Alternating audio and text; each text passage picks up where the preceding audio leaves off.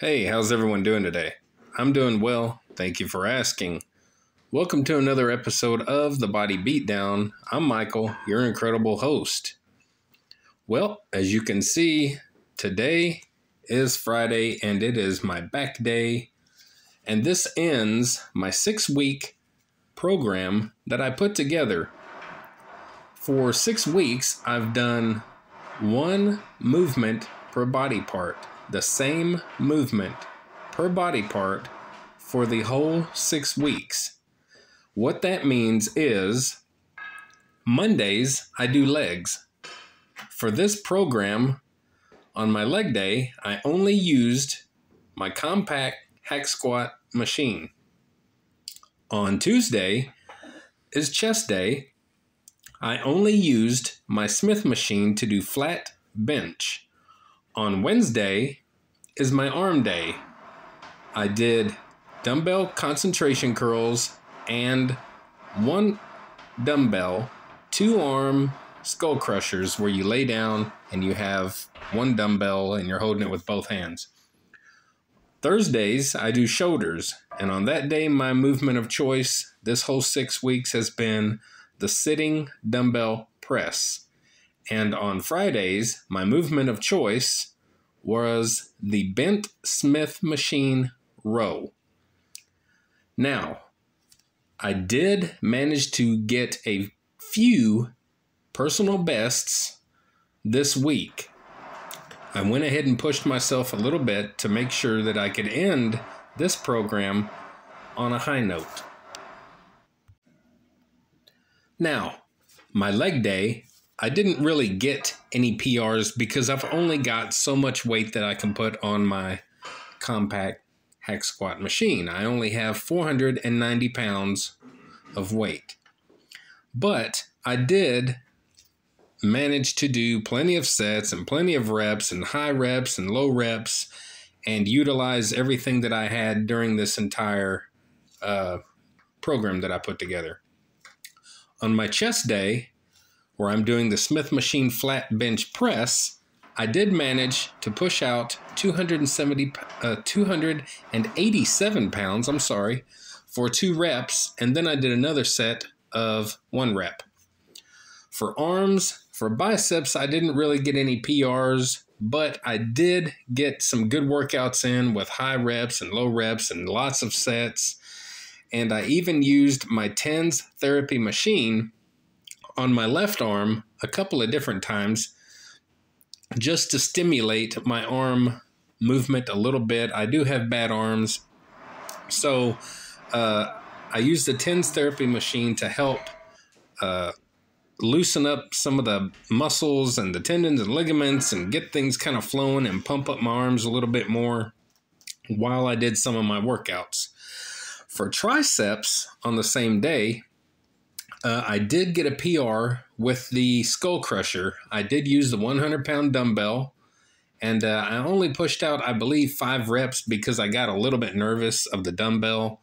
They are welded. They're adjustable screw-on type handles, and I've had them welded and kind of modded to where they're nice, but I didn't really trust the welds holding that much weight over my head.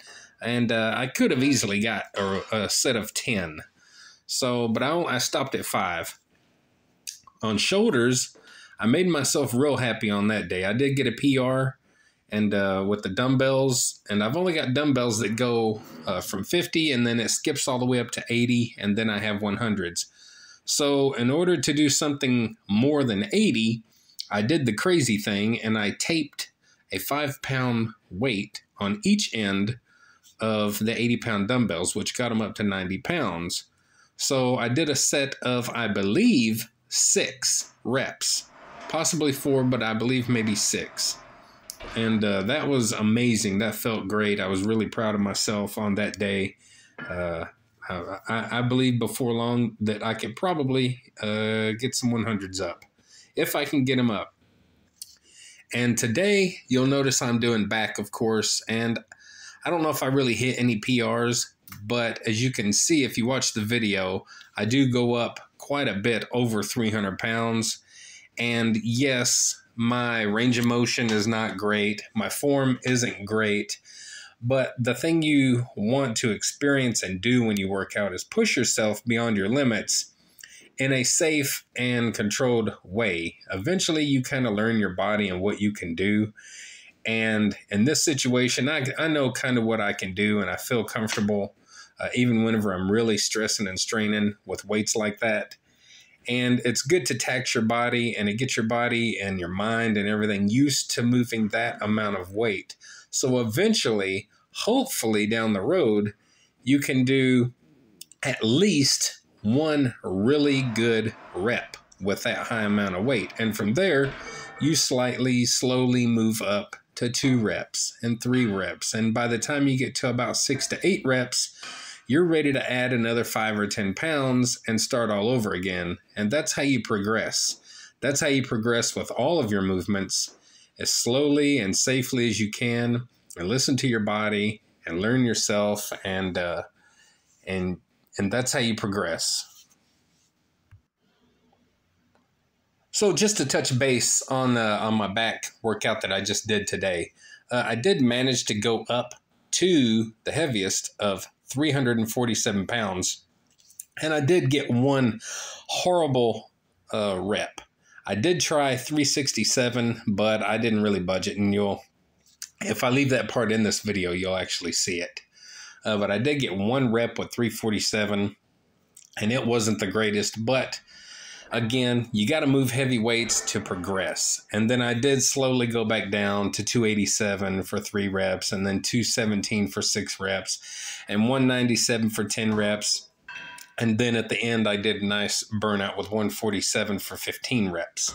So overall, this 6 weeks challenge has been really interesting for me.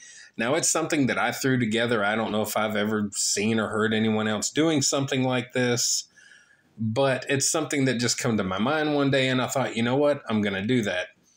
For one, let me go ahead and tell you the reason behind it. It's kind of to pinpoint what each of these movements is doing for that body part. Case in point, let's say you're doing chest, and you do flat bench, and you do incline bench, and you do some flies, and you do a couple of other things for your chest. You're using cables and free weights and machines and other different things. So the thing is how do you know what each movement's doing if you're doing so many different movements?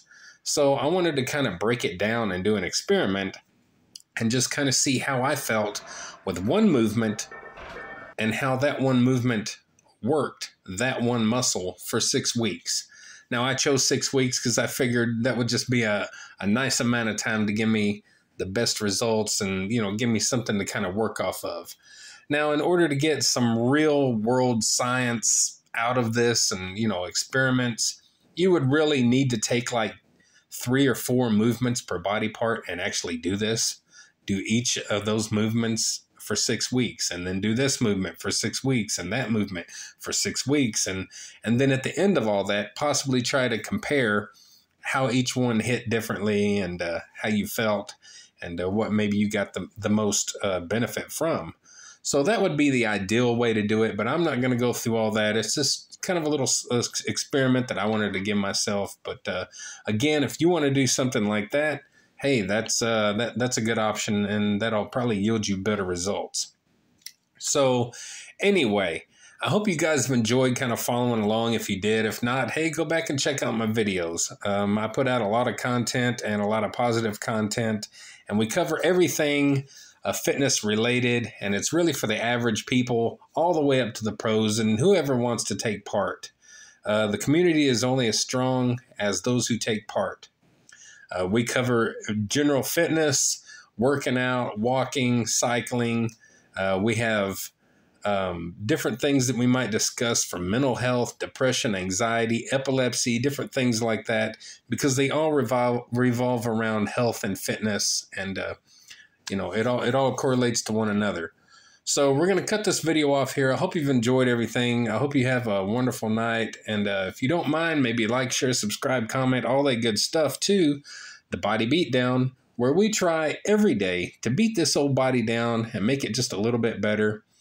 and spread a little bit of joy and happiness while we're doing it. All right, guys? So inspire someone today. Inspire yourself, because you matter more than anyone else out there. And don't forget, guys, get up, get out, get rad, and do it to it. And we'll see you next time on the Body Beatdown. See y'all later. Get up, get out, get rad, and do it to it!